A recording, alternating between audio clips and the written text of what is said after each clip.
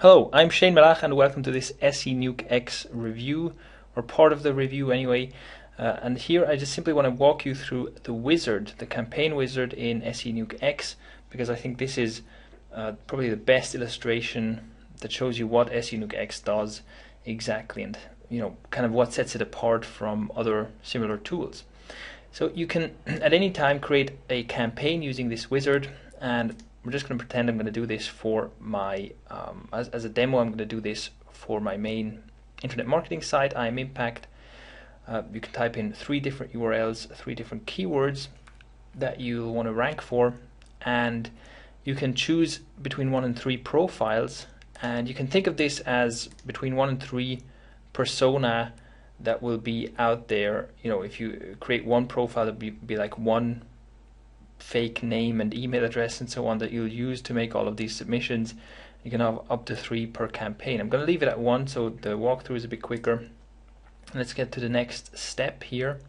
Here you have some common settings. Oh, and by the way, what's really cool is you can always get these tips here by just hovering over the question mark with very good descriptions of what this is all about.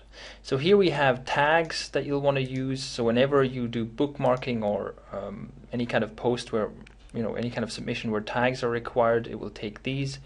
Subdomains, that's when you register like free blogs, it will create subdomains using this spinnable text here. Titles is what titles it will use for free blogs and profiles it creates. And then you have the general user settings. You can auto-generate settings here, and you can even upload a profile picture that it will use for creating various profiles. Then here you have a very clever solution for category selection, because when you're submitting articles and bookmarks and so on, you always have a choice of various categories, right?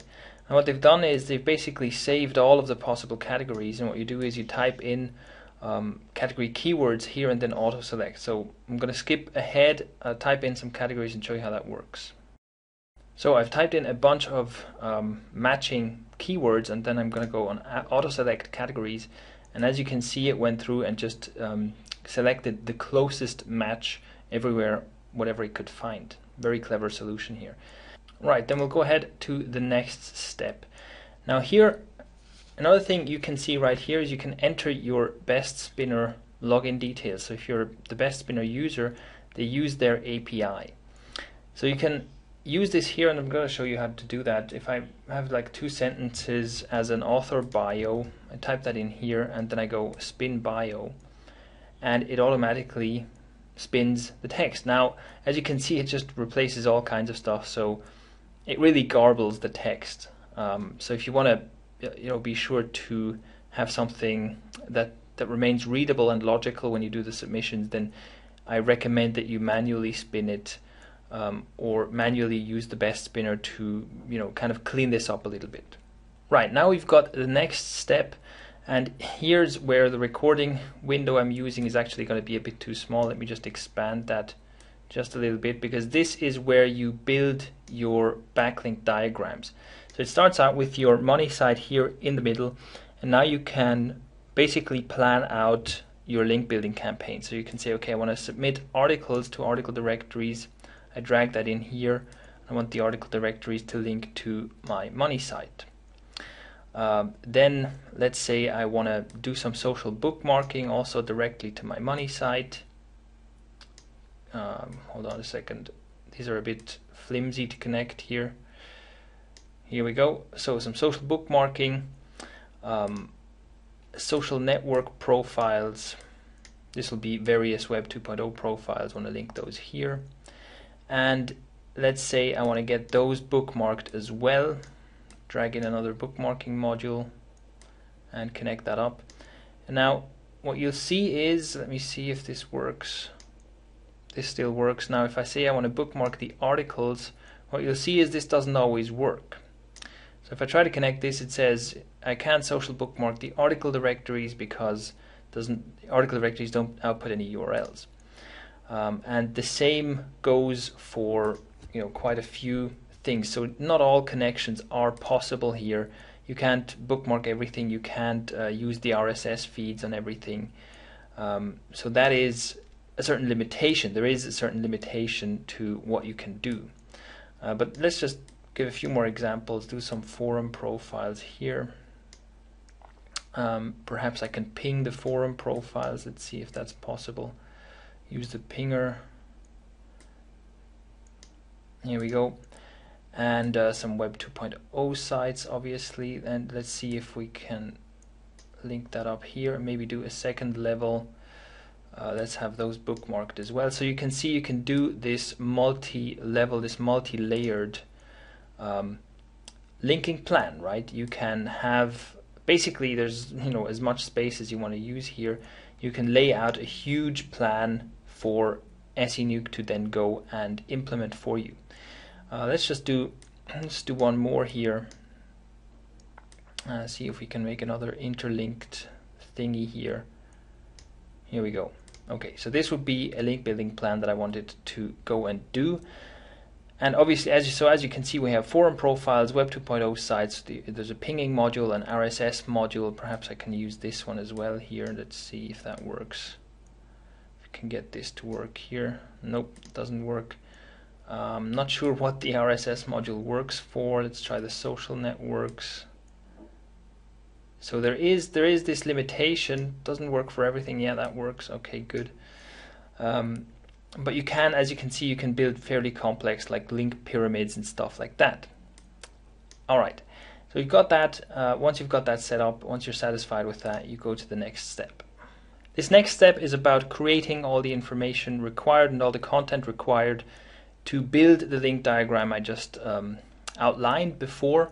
So here you can again autofill some content for a profile, and there are various ways to create an email address to use, which is very easy to do, by the way, and it's really highly automatic. You create the email address, very quickly done, and then we can move on to the next step. So here we have content for an article directory, and what you can do is you can like scrape together articles from Easy Articles or somewhere and kind of have them automatically mashed together into some kind of a, you know, article that you can then use for these submissions. I don't personally recommend doing that because that, you know, apart from you shouldn't obviously scrape together different articles and then mix them up, but also it's going to be just complete garbage. So it's definitely better to use a properly spun article. Then I'm going to throw one in here.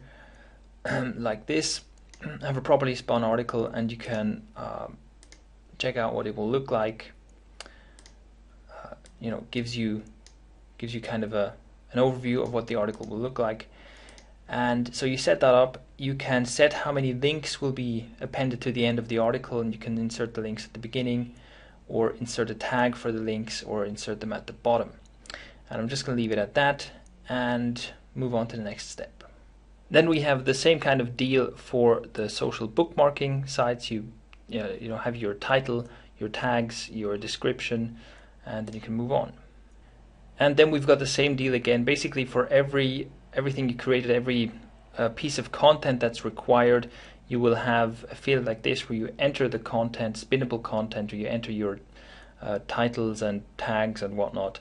And you know, depending on how large the link network is that you lined out, there will be fewer or more of these content fields that you need to fill out.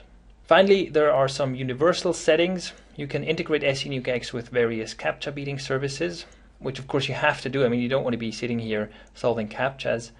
My personal recommendation is to use Death by CAPTCHA. That's worked really well for me. And you can also set it up to automatically start SEnuke when you launch, when you start your computer basically, and to automatically recover it in case it crashes. So that's quite interesting because it has a separate app running that monitors whether SEnuke X is running or not. Whenever it crashes, it automatically restarts it and resumes whatever projects you have. And that's really cool because it means that you can schedule out huge projects. You can set when the submissions should start and over how much time it should spread them out. And it means that you can set up a whole bunch of projects and then just leave the computer running. You can go away for the weekend or whatever. You can install it on a VPS and just check in on it occasionally, and you know that even if something goes wrong, even if it crashes, it will automatically recover and just keep working. And that's really powerful stuff.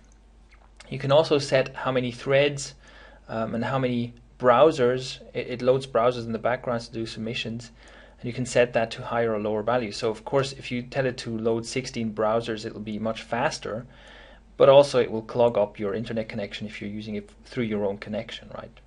And I think the initial settings of 6 browsers and 10 threads are actually quite reasonable, and I found that I can have it running in the background doing submissions, and I can still do other stuff without the internet connection slowing down too much. And that is it. With that, we have the project set up, and I can export this and it will start running through that project. And so here's just finally a quick look at what this looks like. It made a list of projects that it'll run through, and it scheduled them out, and I really don't have to do anything anymore. It will start creating these accounts, start doing these submissions, and so on. Alright, so that's an initial look at SEnuke X, and more details in the blog post and coming up with future updates. I'm Shane Malach from IMimpact.com. Thank you for watching.